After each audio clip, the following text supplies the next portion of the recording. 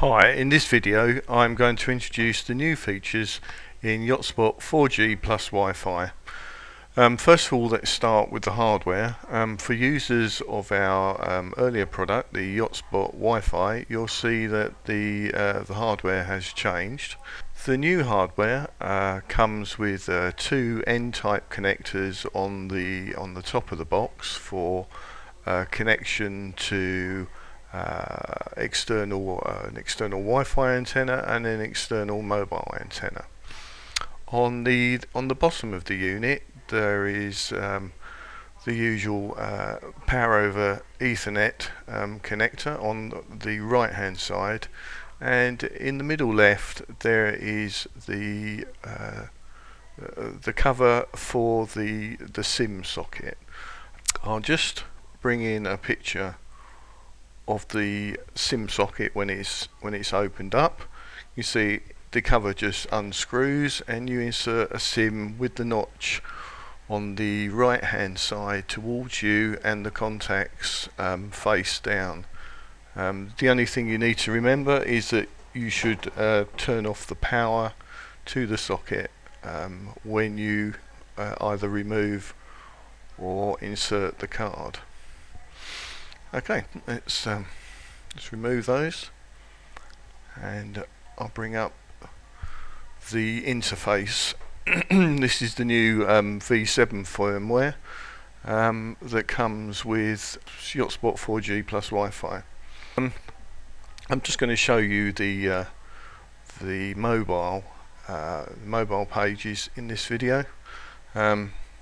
This is I'll just go through this again. This is the connect page.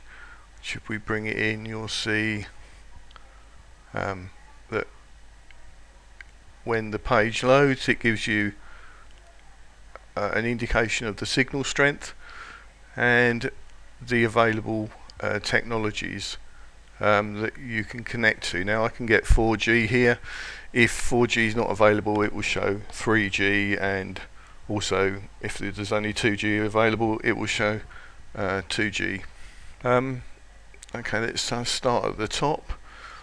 The mobile connection status is a small application that runs inside the web page and gives you details of the connection throughout the process of connecting and afterwards.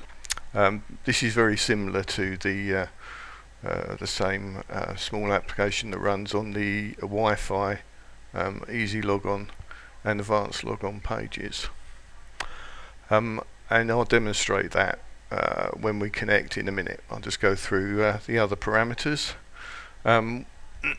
We have a small button to reset the modem. If for some reason you're not connecting, you can reset the modem without having to reboot the entire Yachtspot. Update the APN list. This Yachtspot actually contains a list of all the mobile network providers in the world in an XML file. Obviously this list will be periodically updated, and you simply click on this button and it downloads. It checks if there's a new version, and if there is, it downloads and installs it into the Yachtspot. Okay, to use the select service APN list, you simply select the country. In this case, I'm in the United Kingdom. There you go. I select the provider. In this case, I'm using EE, and select the service. The service is actually the APN name. There is only one for EE. Some of the service providers have a selection of different APNs depending on the service that you're buying from them. Okay, so as you see, when you select the the APN, it puts in the parameters for you automatically. So it's put in the APN, the username and the password. There are other ways for you to insert the APN name, the username and the password. You can do so just by manually typing them in, or you can use the APN list. The APN list is similar to the access point list on the Wi-Fi pages. To insert your details into the access point name list, you simply click on a field, click on add name, and you can deselect it and close it, and that saves it for future use. So if you came back, instead of going through the APN list, you can simply add it from this APN list. Okay, let's just close that down. And we come on to the advanced options. You can set those to the default settings if you're inserting these details manually. Let's move down. You can insert a PIN number if the SIM card that you're using is locked by a PIN. The next field is keep alive. There are two settings here. You can either connect on demand. If it means if you're disconnected, then you will need to come to this page and click connect again. But you can choose that should the connection fail, which on some network providers time out connections perhaps every 2 to 4 hours, that the Yachtspot will detect that and just reconnect. It will also reconnect if you reboot the Yachtspot. The next field is authentication. That is normally set to PAP if you have a username and password. If there is no username and password, then probably none, but some providers may use CHAP. Many will support all of them. And the next field is the service level. You can force Yachtspot to only connect over 4G, 3G or 2G. I've found through practical testing that the automatic connection seems to work absolutely perfectly all the time.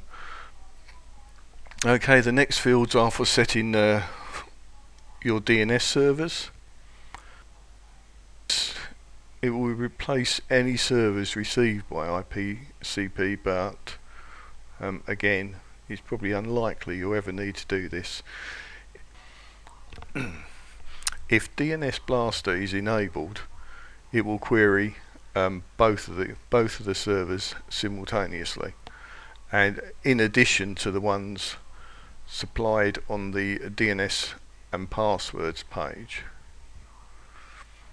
Okay, there are two further fields that you'll probably never need to use unless you're in contact with Yachtspot support. If you're having some kind of issue, we can ask you to add additional AT commands and additional entries to PPP file. Okay, so we've entered our APN username and password, and in most cases you'll just come down here and click on connect. Connection normally takes somewhere between 30 seconds and a minute.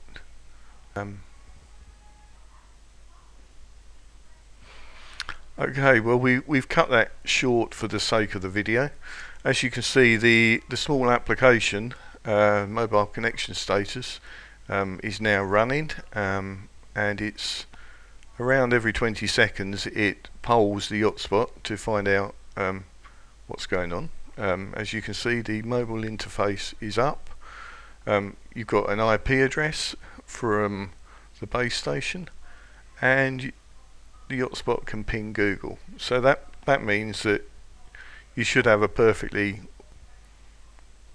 working connection. You can just test it if you want. There we go. And that's it. You're connected to the internet over 4G. I'll just show you the network status page now that the mobile interface is up, and it shows that you've got an IP address. It shows that you received these two DNS servers from the base station over IPCP, and that you've got two additional DNS servers here that were added, DNS servers and passwords page, and because you're using DNS Blaster, all four of these servers are being queried simultaneously, and the result from the server that replies the fastest is returned back to the client. So the only other page we're left here under mobile information is the 4G info page. We just click on that. Okay, as you can see, when you click on the info link, you go straight to this page, and Yachtspot indicates that it's now scanning the mini PCI E card and the SIM card to give you, there we go, and give you some real-time information about what's going on. Of most interest to users here will be the IMEI number, the IMSI number, and the CCID number. If you're having problems with your mobile network and you phone your mobile network provider, they may well ask for one or all three of these numbers so that they can identify your device and check out what's happening on their network and why perhaps it's not connecting. Okay, so that's an outline of the features of our new 4G plus Wi-Fi product. Couldn't be more simpler. Thanks for watching. Bye.